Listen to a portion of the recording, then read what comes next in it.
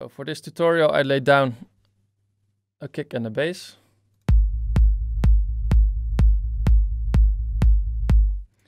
And now we're going to add a hi-hat.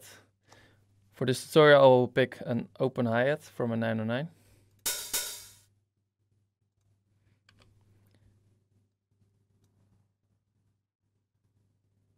And it will be a rolling hi-hat.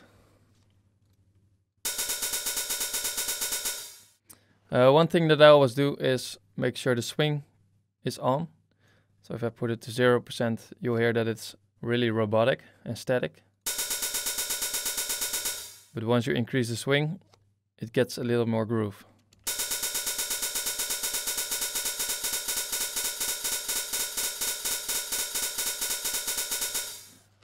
So you have to explore this for yourself and find out which percentage you like.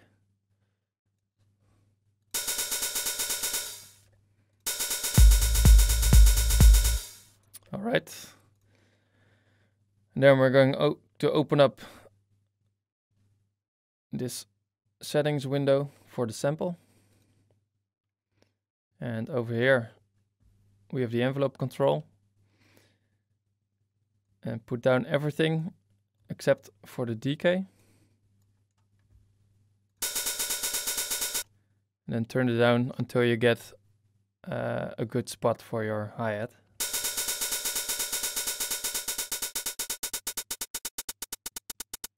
A little too short.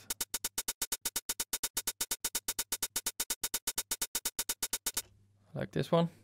Over here you have a tension knob, which changes the curve, as you can see right here.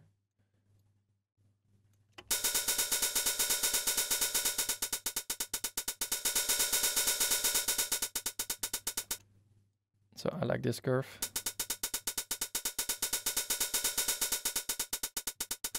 But if you want to get rid of that ticky sound, then you can give it a little bit of a tag.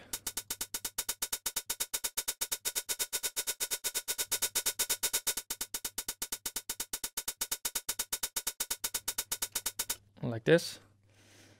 All right, and then we are going to link the decay to a Fruity Peak controller. So let's first link this to a new mixer track. And then we open up a peak controller. And then right click on the decay, link to controller, and then at the internal controller you will find the peak controller right here. Link it to the LFO. And now we get a signal, as you can see right here. All right, then here we have the bass, and this sets the starting point of the decay. So as you can see, this is changing when I turn this knob. So I like to let it start very short. And then this knob sets the amount of the LFO, and it sets the maximum amount of the decay, as you can see right here.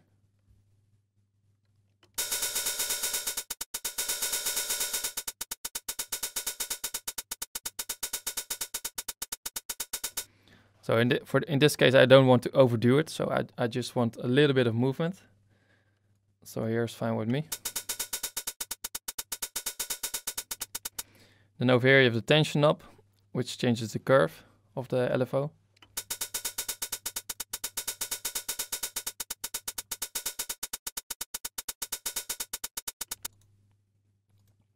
Right, I'll set it to 0% right now. And then over here you have different kind of shapes.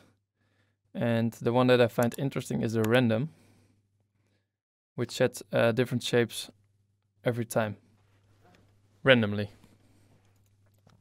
So increase the speed so we can hear what it does. Set it to 2.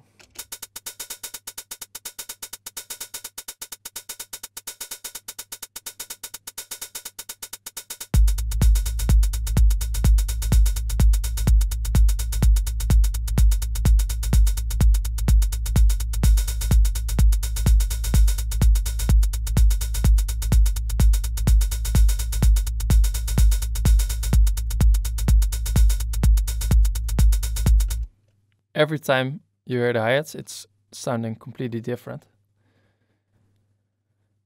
So that's what I like about the random function.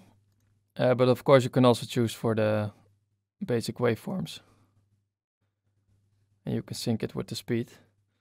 If you're having trouble getting this to like 2 or 3 or 4, you can press Control and then you can adjust the time more detailed.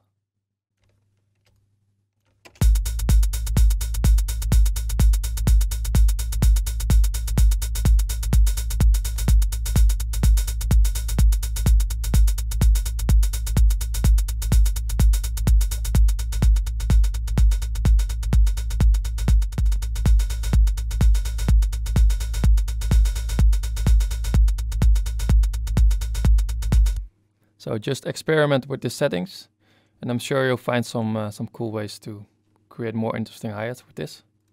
Right, then I'll turn down the P controller for another example. For the other example, you can right-click on the amount of decay, and then you can click on Edit Events, and then it will open up this window, and then you can draw in manually what the decay does.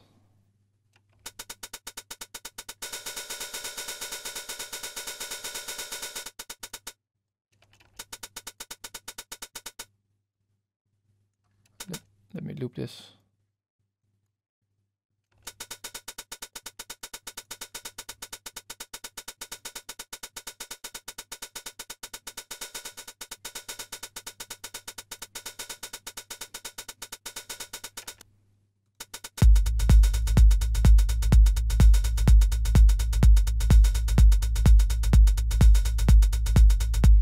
So with this method you have a little bit more control on how it sounds in the end. So these were 2 easy steps to create more interesting hi-hats for your techno tracks. I hope you find it useful, and I'm sure if you're working in another DAW like Ableton or Logic or Reason or whatever, that they have the same functions, so you can automate the decay. Let me know your thoughts of this trick, and if you have another trick that makes your hi-hats more interesting, please let me know in the comments below, and I'll see you in another video.